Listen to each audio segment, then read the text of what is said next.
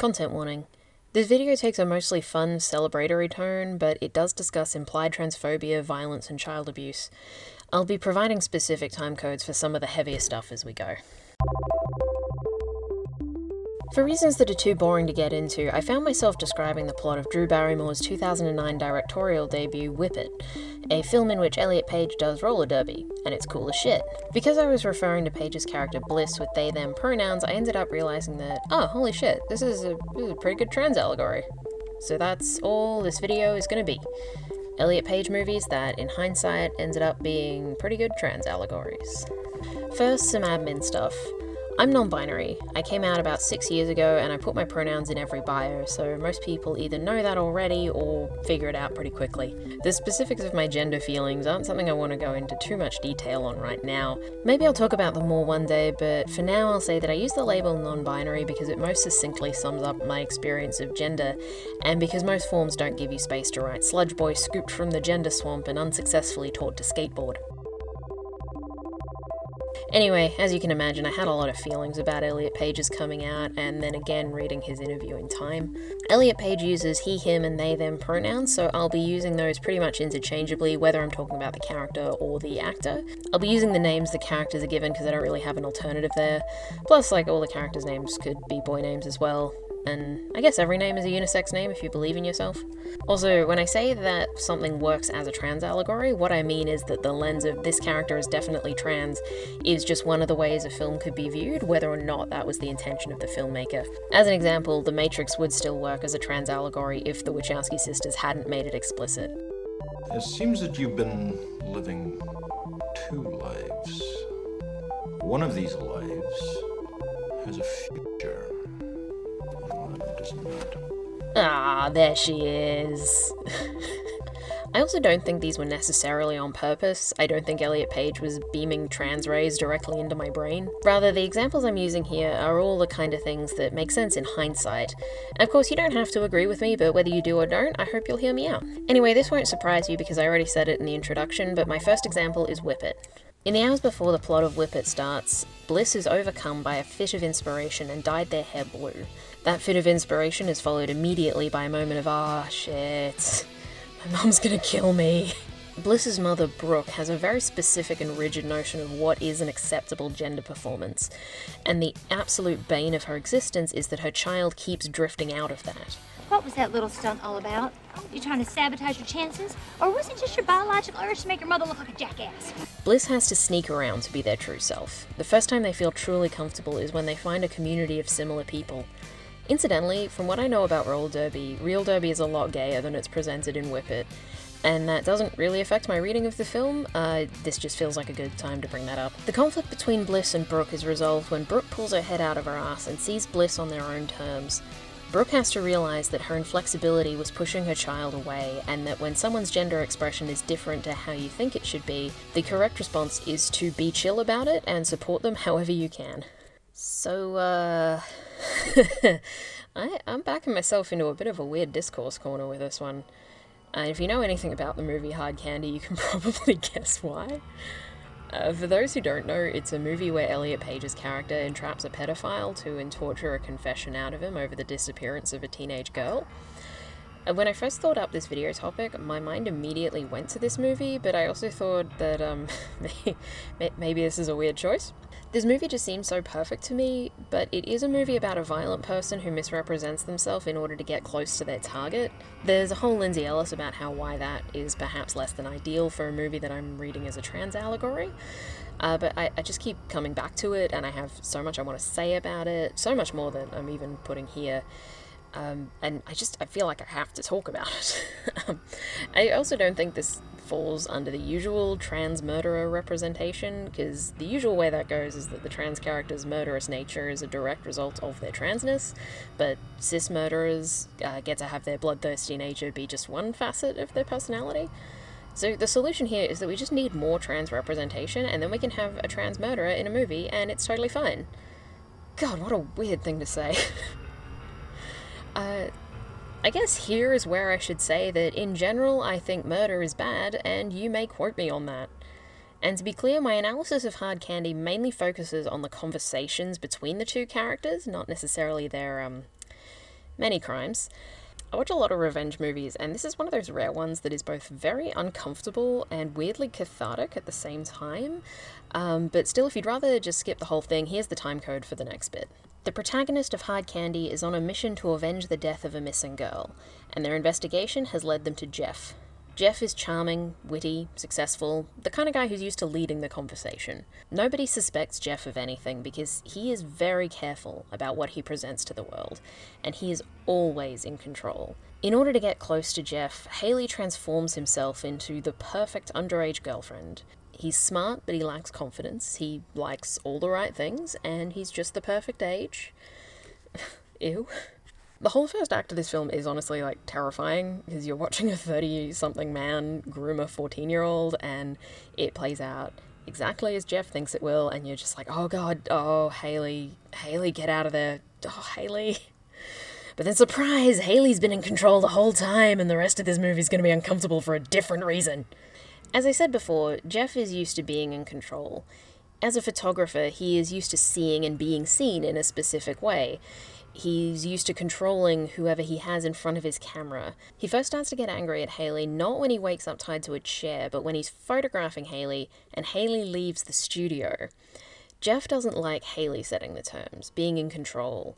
Doesn't like Haley doing something he doesn't want them doing. This is the first time Haley has ignored a direct instruction from him, and he is not into it. Later, he tries to psychoanalyze Haley, be the father figure he assumes they need. Jeff assumes that the way Haley acts is the result of something missing, a cry for attention, a need to feel special. Oh, was that it? What, they're too busy to keep track of you? So you reach out to somebody who seems like he might care about you? You're so mad because they ignore you? But you are angry. You gotta let it out somehow. So you find a guy, an older guy, maybe reminds you a little of your dad, and I seem like a good target. You I get shut it. up. Seriously, just shut up. You know nothing about me. No, you're right. So, sit down and tell me. We'll talk. Yeah, right. No, we can sit on the sofa, and I'll call a taxi for you. If you want, I'll hold you. If you don't want, I'll keep my distance. You can let it all out if you need to cry, if you need to scream, whatever you need, Haley. He thinks Haley is acting out because of a sad childhood or absent parents. Of course, none of this has anything to do with Haley's well-being. He just thinks that if he can cure Haley's pathology, they'll go back to being that sweet girl he used to know, back to being something he understands, someone he can manipulate and groom. Now, I assume that nobody in my audience has ever kidnapped and tortured anyone before, but I'm sure I'm not the only one who finds this conversation weirdly relatable. You know how you have those people in your life who make it their mission to control you for apparently no reason other than that they can't? I used to have people in my life who acted like I was a project to them. Every time I stepped outside the box they put me in, they did everything they could to reel me back in or just to make me feel like shit for being myself. I had friends who acted like everything I did must be a reaction to trauma. Like, I had someone armchair diagnose me with whatever personality disorder she'd just learned about and decided was the worst thing in the world, like, in the middle of a conversation, because I asked her to back off. I'm sure that to her, every step I took towards being who I am looked like I was becoming a monster. Like, everything she could do to reel me back in was for the good of humanity. Like, everything she did that hurt me was a way to fix me. And just to be clear, I had just cut this person out of my life. I didn't go full Haley on her. Seriously, I kind of love this movie. Like, obvious huge trigger warnings for child abuse and violence, but I do really recommend it. Okay, I'm going to do a lightning round before I go into the last section. I'm going to scroll through Elliot Page's movies on Letterboxd, and just see how I go, see what I do. Let's see. The X-Men's that he was in.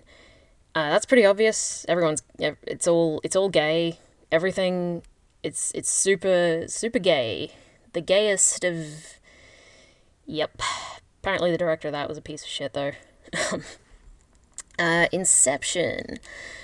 I actually remember his character being pretty well written, and normally Christopher Nolan can't write female characters, so I guess that means Elliot Page has been a man this whole time. Christ, that's a bad one. Ooh.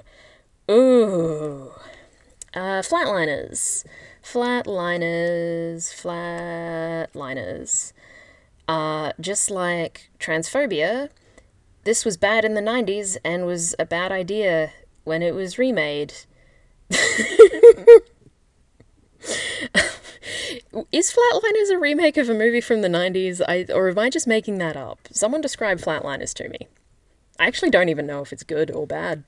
Oh wow, I'm getting to... Oh, Tiny Detectives. What? Tiny Detectives? Tiny Detectives. Oh god, I'm getting into some weird ones. I've organized the page by, like, highest to lowest rated, and now I'm getting into, like, I downloaded a ghost. Ghost cats. Oh god. Holy shit, I'm gonna watch these movies. I'm gonna watch them, and you know what? Maybe that's a future video. It's gonna be all about I downloaded a ghost. The movie from 2003. Alright, this lightning round was a bad idea. I'm gonna go back to the script. The Umbrella Academy is... Fuck, I can't stop laughing. Fucking I downloaded a ghost. I'm gonna download you. Woo! Beep boop. I'm a cyber ghost. Oh, Jesus. The computer's possessed by a cyber ghost. Alright, I can do script again. The Umbrella Academy is the comic that got me into comics. It's the comic that made me want to be a comic writer. And to be fair, I'm not, but who knows what the future holds. This comic, this one right here in my hands that I bought when I was 15, and the guy at the comic shop thought I wouldn't notice him rolling his eyes at me because he thought I was just a My Chemical Romance fangirl buying the comic that Gerard Way made. And at the time that was true, but also like, hey bud, hey pal, hey mate. That attitude right there is what turns people away from comics. I say this as someone with a deep and abiding love of the art form, as someone who will leap to the defense of comics at minimal provocation and tremendous risk to my own personal dignity. Comics are bullshit. They are ridiculous and nonsense, and that's what makes them wonderful. The thing that makes comics great is also the thing that makes them terrible, and that's that you can do whatever the fuck you want. And just because you've staked your identity on a different kind of weird, terrible bullshit doesn't give you the right to roll your eyes at me for my weird, terrible bullshit.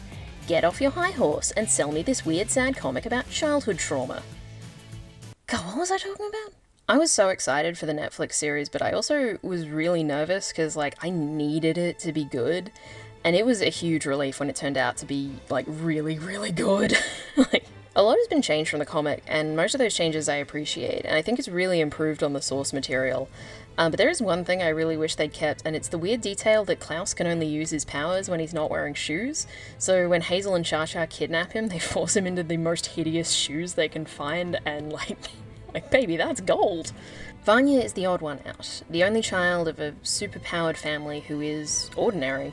At the start of the series, he's nursing resentment at his siblings for his exclusion as a child, and they're all nursing resentment towards him for airing out the family's dirty laundry in book form. Vanya starts to find happiness through Leonard, but Leonard only wants Vanya to be what he thinks Vanya is.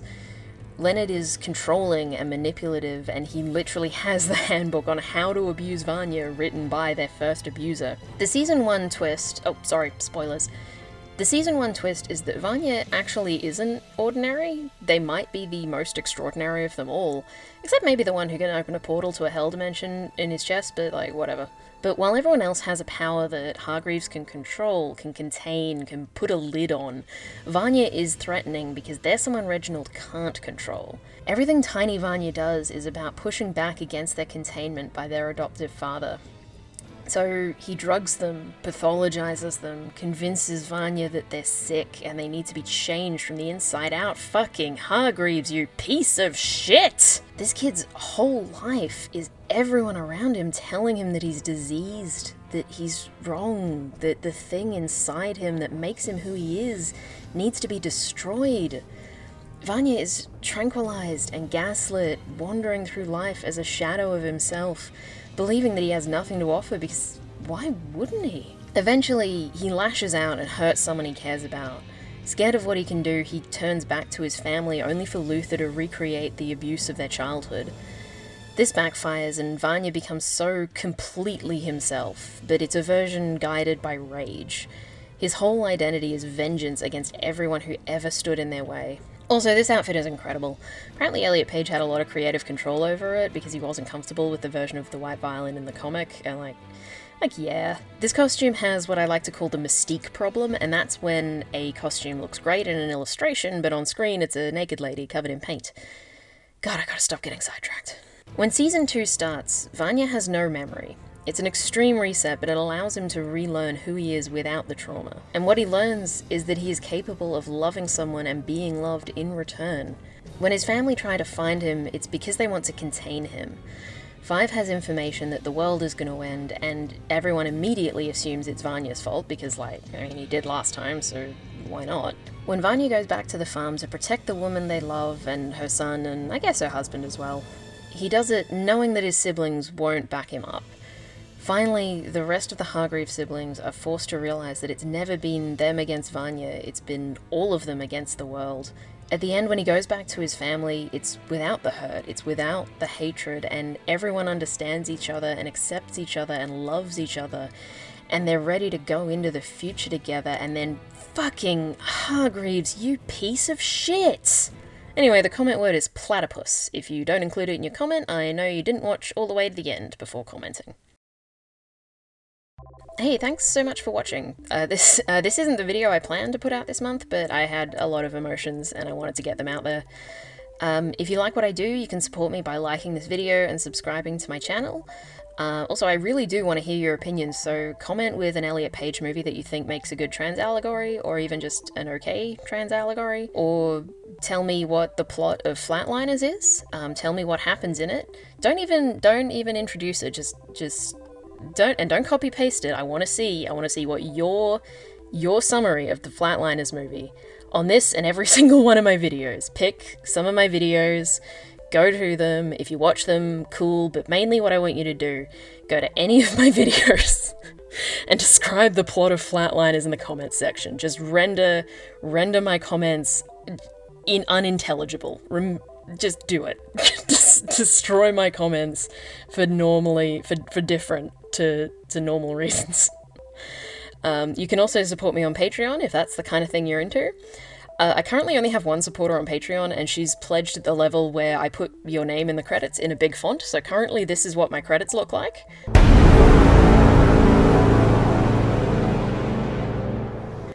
And I'm torn because I do want more people to back my stuff, but I also like that my credits are really funny, like this. Yeah. Also, if you like comics and Warhammer and crafting stuff, you should check out Morrigan's Instagram. She does cool stuff there. Cool, that's it from me. Thanks for watching all the way to the end. Say hi to your pets for me.